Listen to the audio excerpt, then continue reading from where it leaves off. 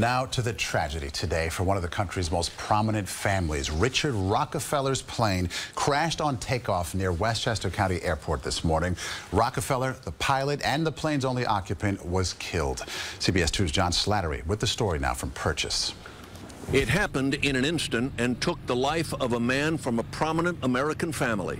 The crash occurred just after 8 this morning after Dr. Richard Rockefeller, 65, took off in his own plane. Shortly after takeoff, the FAA control tower notified airport operations that the aircraft was missing.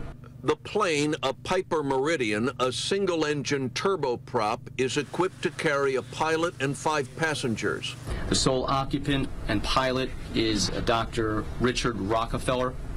He flew in yesterday for the birthday of his father, David Rockefeller, who turned 99 yesterday. The plane en route to Portland, Maine in heavy fog apparently clipped trees just after takeoff and crashed at a stable about a half-mile away, narrowly missing a home. The weather at the time was a quarter-mile visibility and an indefinite 200-foot ceiling. Those are poor conditions which require an instrument rating, which airport officials say Rockefeller had.